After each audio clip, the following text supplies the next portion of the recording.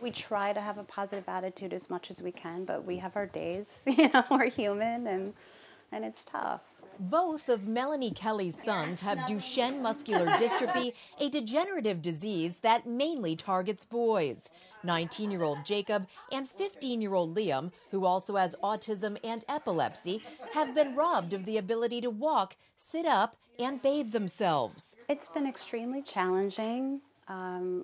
They rely on us for all of their personal care at this point. And, you're watching your children slowly, progressively decline in their abilities. But several years ago, Kelly learned of eteplirsen, the first drug of its kind, currently in clinical trials that treats a subset of those with Duchenne.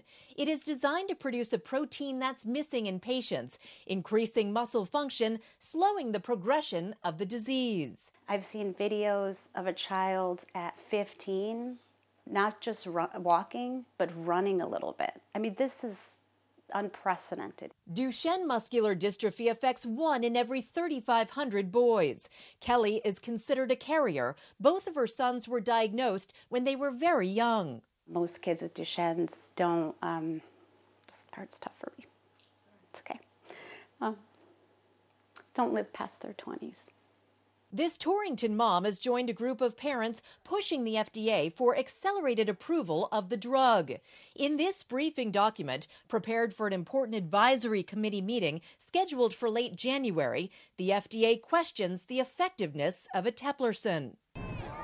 Due to severe weather in Washington, D.C., the meeting was canceled, leaving families in limbo. In a statement, a spokesperson writes, the FDA is prohibited by law from commenting on pending applications. We recognize the huge unmet medical need in Duchenne muscular dystrophy and the great urgency to make new treatments available. Of course, I'm nervous. This right now is my only hope. But Kelly is fueled by a committed community rallying the public by circulating a petition. Sign it, share it, get vocal. Awareness is the only way that we're going to make a difference. A mother's passionate fight to help her boys, all boys, with a devastating disorder. Kelly hopes to learn the future of eteplirsen by springtime. These are children. And if we can do something to make their lives better, to improve the quality of their lives, then that's what we should do. That's Mommy Minute. Sarah Cody, Fox 61 News.